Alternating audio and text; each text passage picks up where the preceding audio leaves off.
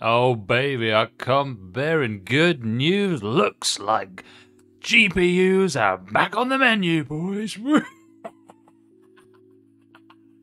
And what better thing to do than to suggest some builds? Because come on guys, for so long it's been buy a pre-built, do this, do that to get around all these problems that we've been having with the GPU shortage. It's all coming to an end, which makes it very exciting. I'm going to go through 4 builds today that you can build today, at least in the UK, for a reasonable budget. And we're going to go for budget, mid-range and high-end, so you're all covered. And this is all down in the chapters on the video, so you can go in between, find whichever kind of budget category that you are in. So, as I said, 4 builds, different price points. We're going to be showing you where to get all the parts and everything, so stick around and see you on the other side of the transition for the lists. Ba-bam! Alright guys, just a quick message before we start the actual builds themselves. JCPCCustoms.com, obviously a long-time supporter of the Concept Soup channel, does actually have some graphics cards in stock. So if you go to the website, go to graphics cards, there's 4 available. I think there's only 1 in stock of each, so they're just one-offs. Tend to be a little bit cheaper than you can find at most retailers, but not by a huge margin. So if you can wait a bit longer, obviously the prices will probably be going down across the board, but today these are some pretty competitive pricing. But in the list we're doing today, I've not used any JCPC Customs pricing. I've used standard pricing from all the other retailers. All right, so that's just an FYI. On with the video. Ba-ba!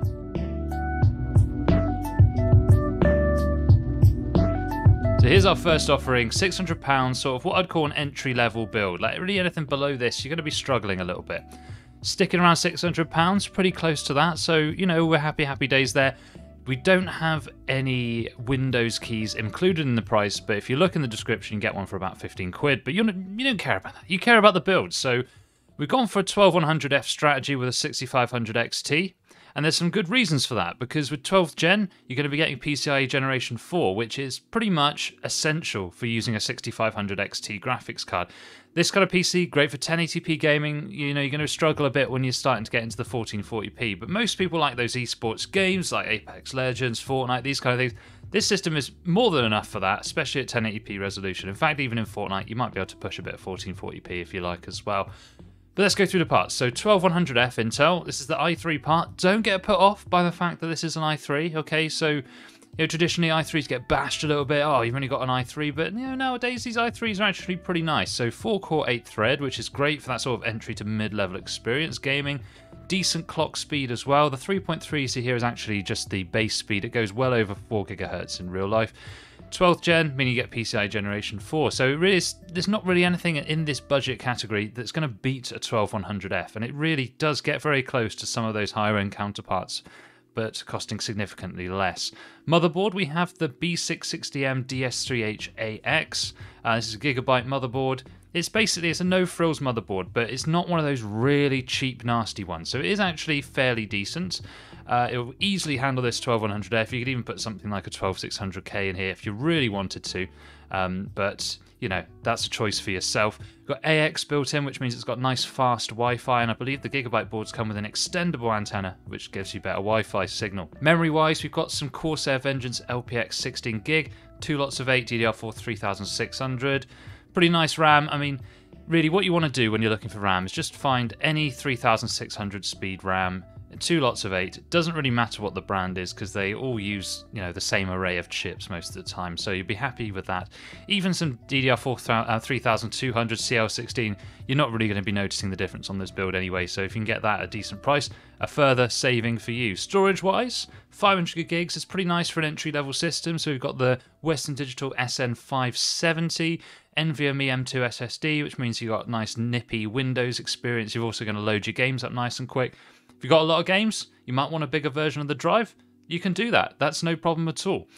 The good thing about the Western Digital is it's just a well-respected brand, and I've found that I don't think I've ever had a Western Digital drive fail on me, at least an SSD, so you're going to be having happy days. But equally, if you find an NVMe of a solid, sort of solid quality like this, and it's a similar price or cheaper, that's also fine. That's also fine. Video card, RX 6500 XT. This is the MSI Mech version. It's the cheapest version of this graphics card to keep it in budget.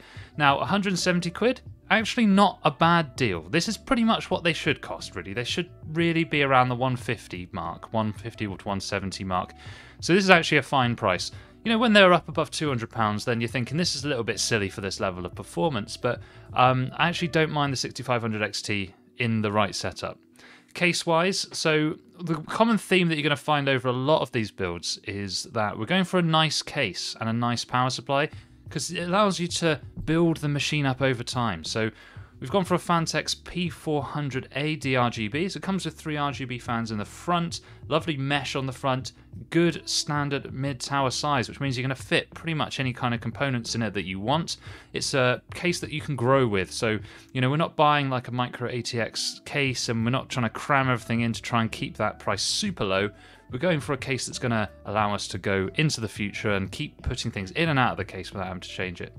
And a similar theme with the power supply, we have the Cooler Master MWE Bronze V2 750 watt power supply. Hard to beat this in terms of price to performance. Do you need 750 watts for this kind of machine? No, you don't. But the good thing about having this is that it's reasonably priced, pretty much the same price as, you know, other brands that are offering less. And you get to put in some higher end components in the future. So you're thinking ahead, you're being smart, you're picking components that are going to be easily swappable and changeable over time. Now obviously Windows isn't included, but that's something you can also add from the link in our description as well. And I think that'll make a really nice £600 build. And as you can see, all the stuff here, it's all in stock at, you know, all the standard UK retailers. The power supply, that is available at Scan for 45 quid, plus the £5 shipping, so that's where I got this £50 from. Unfortunately, PC Part Picker doesn't pick up everything that's out there, so that's why it's important to do a bit of research yourself as well. So I think that'll make a really awesome £600 build. So £800 is the next build here, and we're taking a little bit of a slightly different tangent with this one. This is for people that have gone, yeah, I want to stick sort of within a sensible budget, but I want something a little bit nicer than we've got with that i3 build. And for spending that little bit of extra money, you do get quite a nice return for that. So you'll notice that a lot of the components are very similar in this one. So same power supply, same case, same RAM, right? Same SSD. Because these parts, they're cosmopolitan. They will work across all the builds and they're all really high quality and going to last. The differences here is CPU-wise, we're going for an AMD platform with the new 5600 6-core processor, which gives you a little bit of extra longevity. You've got a couple of extra cores there if you want to do a bit of Discord, a bit of streaming and that kind of thing. We've also got an aftermarket CPU cooler here, so this is the Arctic Freezer 34 eSports. You know, for that extra little bit of money, you do get a nice quiet running system, and I do really like these Arctic coolers. I think they provide fantastic performance for the money that you're paying. Motherboard-wise, now it's a bit of a steal here on this, the B550 Gaming X V2. Full ATX size, looks fairly decent. Power delivery's okay, fine, even for a Ryzen 7, this would be fine.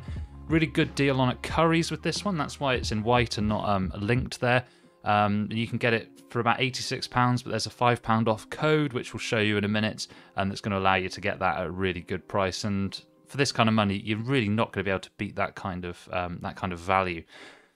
As I said, the storage is the same as the last one, so, you know, nice high quality 500GB NVMe SSD. We've got 16 gigs of 3600 speed RAM. Again, any brand alternative to these is absolutely fine, as long as you know you're going to be getting a decent warranty with it.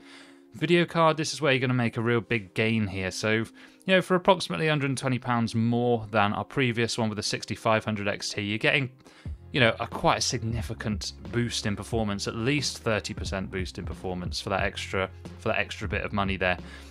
6600 is actually really underrated graphics card, really fast, especially at 1080p. It actually kicks butt in things like Fortnite, getting over 250 FPS very consistently. You can even play a bit of 1440p on this card as well, depending on the title, so it's a bit of a sleeper, this one. And because this is the mech version though, so just like with the 6500 XT, the mech versions are a little bit loud, but that's not because they're running hot, it's just because I don't know who did the fan curves over at MSI, but they didn't do a very good job. If you set your own fan curve in MSI Afterburner, then you're going to be having happy days with this graphics card and it will still be nice and quiet. Case, P400A yet again, lovely mesh front on this with the 3 RGB fans, going to let plenty of air through the case. Nice size to be able to upgrade in the future.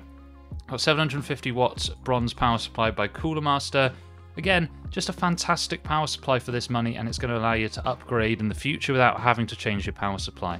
It's a really common thing. I see people buy, you know, the appropriate power supply for their build, but then when it comes time to upgrade, you have to change your power supply as well. So it's better to spend that extra £10 to £15 now to save you having to buy a whole new power supply in the future. So I think that works out really well. On this build, again, no Windows is included in the price, so you can either run it unactivated, which is fine, or you can pick up a £15 code down in the description. This one also doesn't have any Wi-Fi capability, so if you want to pick up a Wi-Fi card, I suggest something like the Gigabyte GCWB1733Di. I'll put a picture on the screen so that you're able to see it, but I think that's a really good, high-quality AC style PCIe add-in card. So there we go, there's our £800 build, so let's move on to our next. So next up is this parts list, which is probably my favourite out of the bunch because it represents fantastic price to performance. So we're looking around 1,300 quid up to 1,350 depending on the day. Absolutely fantastic, true sweet spot gaming, easily 1080p done, 1440p done, 4K kinda done, depends on the game, but I could almost guarantee you're gonna have a great experience with this machine in pretty much any game that you play. So let's go through the parts here. CPU i5-12600KF, right? So if you don't know, the K, the KF, all this kind of stuff, let's explain what it means. So K means you can overclock it if you want. It also means that out of the box, it's about, yeah, it's a few % faster as well. F means that it doesn't have any built-in graphics. Now, we don't need the built-in graphics because, of course, we're going to be using a graphics card. But some people do like to have the non-F version just in case you want to do any troubleshooting or anything like that on it. Usually it's about an extra 20 quid, 30 quid to get those graphics built in on the chip. So if you want that, just get the regular K version. But to get the money down, we're going with the KF version here. They call it a 10-core processor. This is a little bit of a cop-out. It's actually a 6-core processor with a few of these small cores, these efficiency cores, bolted onto the side. So yeah, technically a 10-core processor, but really, you should really be thinking this more like a 6-core processor with a bit of juicy extras on the side. Fantastic for gaming, really good single-core speed, so you're going to be getting fantastic FPS, even at 1080p when you're CPU limited. You're going to have absolutely fantastic experience. Now, we're going for the ID Cooling Zoom Flow 240mm cooler here. You can pick these up on Amazon. They're not listed on PC Part Picker, so I had to add it manually here. But a really nice looking cooler. I think the RGB looks fantastic on these. It's a bit of a sleeper, this ID Cooling. This is quite a nice brand, actually. I use these quite a lot, and I find them very reliable. Looks great, comes with ARGB fans as well, so they all hook up, they all sync with all the other RGB in the system. Look great. And the other thing that you get with ID Cooling is they send out an LGA 1700 mounting kit. Because if you don't know, the 12th gen Intels have kind of a new socket style, which means that your typical coolers aren't actually compatible, and you have to go out and order these extra brackets for it, and it adds extra time to the build. Whereas ID Cooling, in their current batch now, they are sending out coolers with the kit included, so you don't have to wait for any extra kits or don't have to buy any extra kits. They're already included in the box, so you're going to have a fuss-free experience. Now, motherboard wise, Gigabyte B660 Gaming X DDR4 version. We're not going with DDR5 because it's just not worth it currently in terms of the price. But the Gaming X I think actually looks pretty cool. Got nice sort of silver accents on it. It's got loads of M.2 slots. I think it's got 3 M.2 slots on it. So you can have plenty of room for extra storage if you like. It's got decent power delivery, plenty to be running this 12600KF. And I think overall it's one of the better value B660 boards. Memory-wise, again, same memory again, 16 gigs, 2 lots of 8, DDR4, 3600 speed.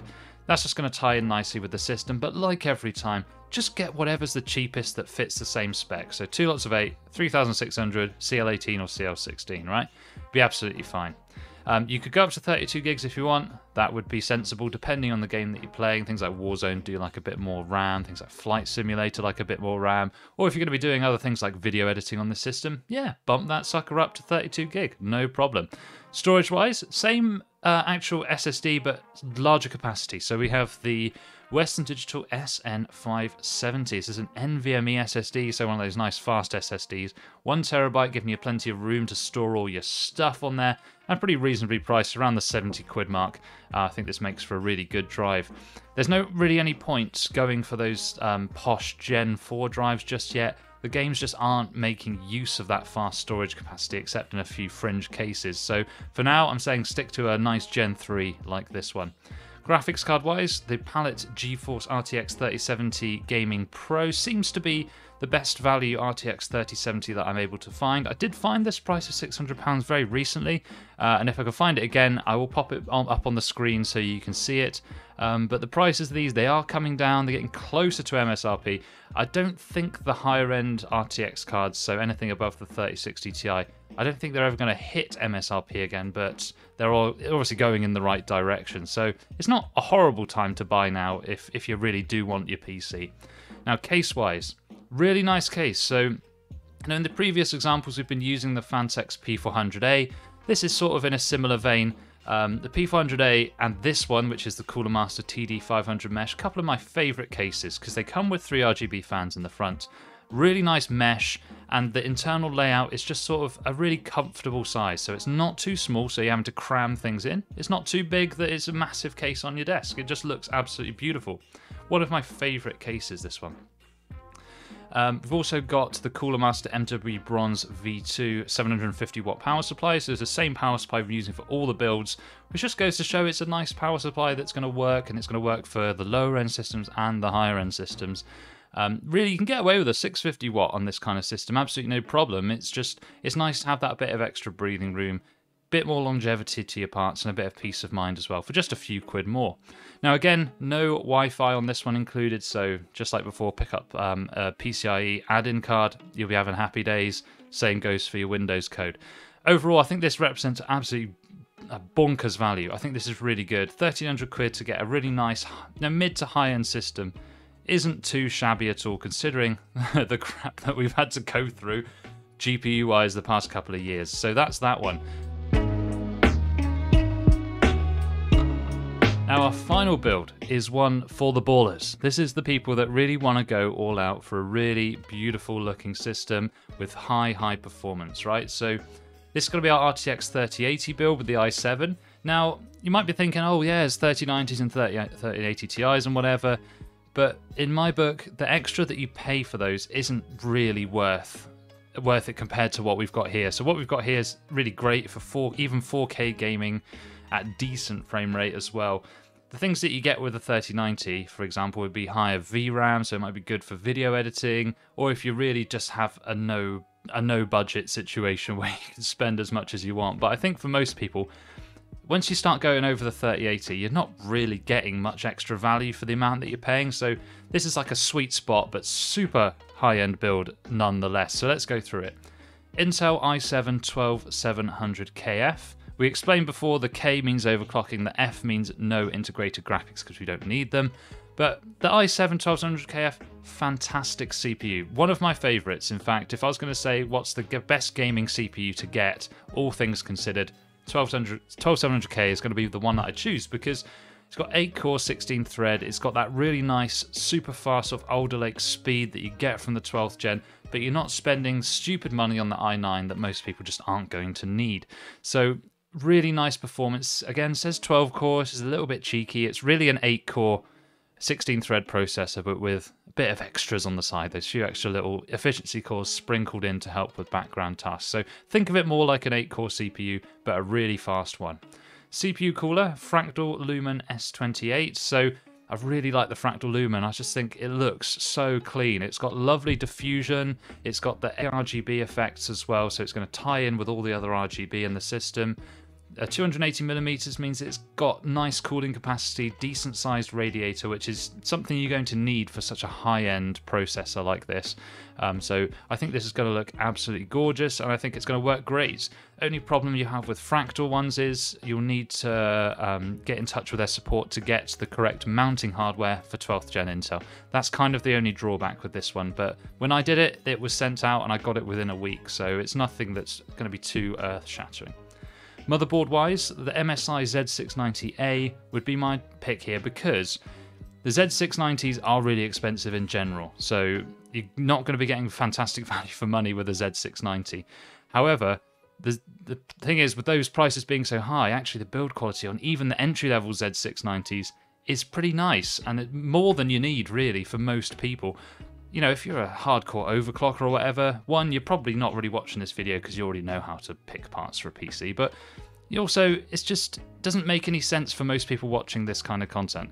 People want build guides, they want to know what the good stuff is.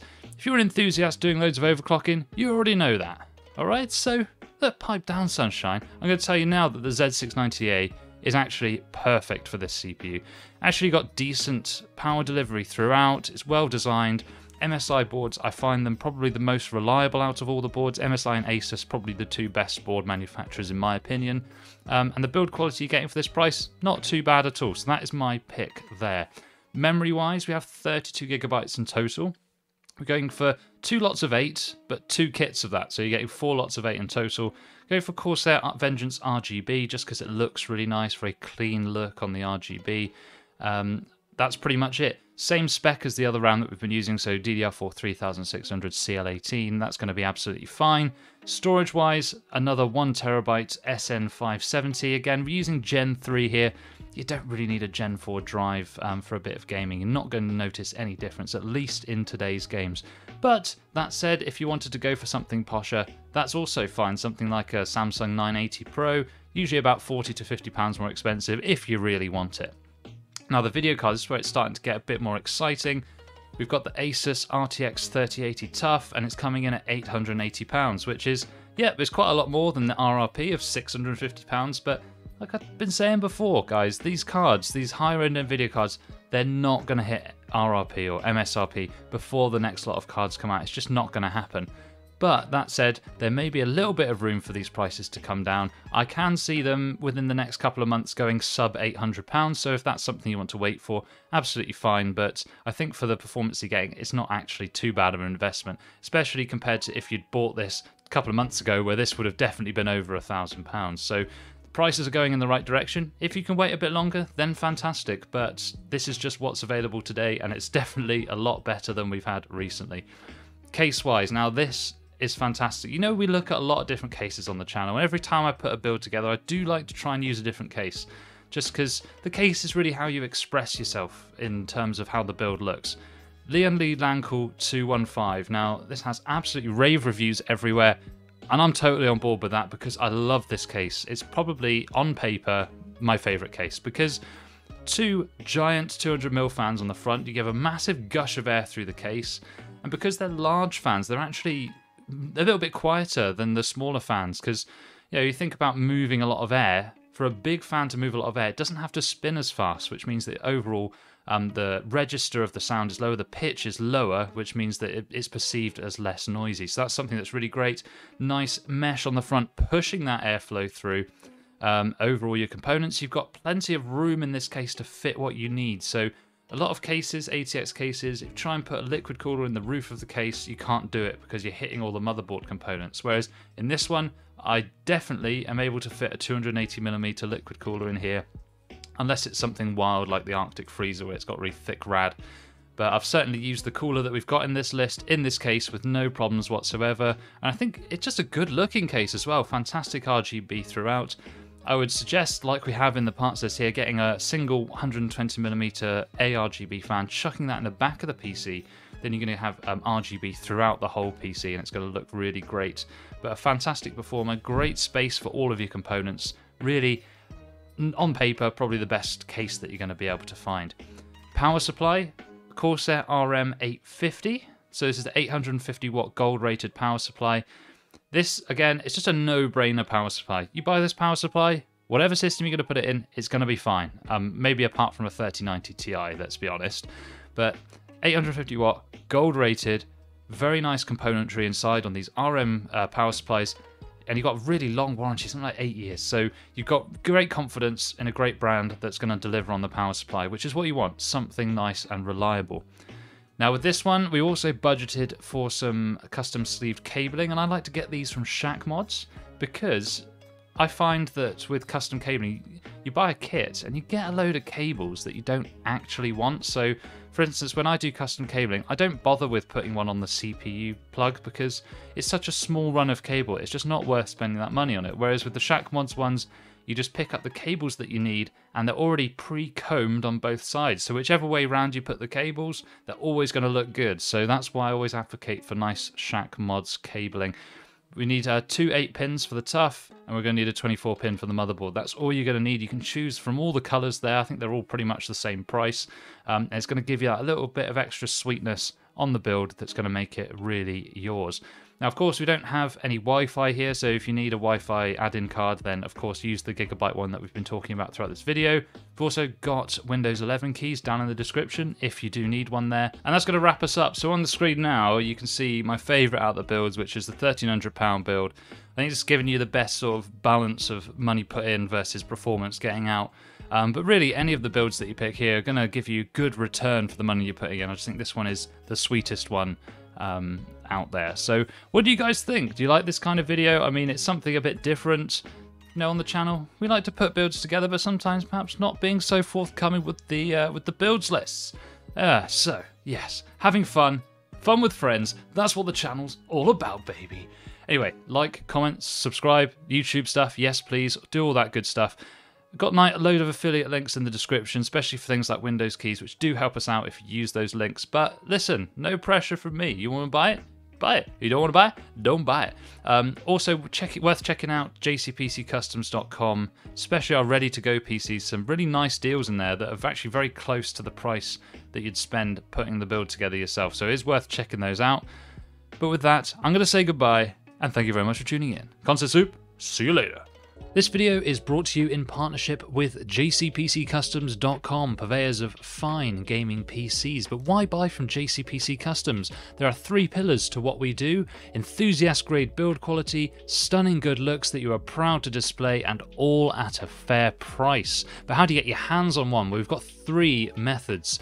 We have the ready-to-go PC section. These are PCs that are already built, ready to ship out with optimized specifications, so excellent for the most fuss-free experience. For those that want to spec out themselves, you can use our Configurator listing, and this is where you can choose some lists of parts that we have available to us. But for the most granular experience, the truly custom experience, you can use our custom spec service, and this is where you fill out our Google form. You can choose every component, even down to the model number, and any other accoutrements that you also want with the PC can be accommodated here. So thank you very much for watching, and head to jcpccustoms.com to learn more. Wait, don't go anywhere just yet. Quick one, I've got a discount code for you for jcpccustoms.com. Use code YTFREE at checkout. You get free shipping on anything on the website. That includes PCs, so that's like a £30 saving right there. Anyway, on with your regularly scheduled content.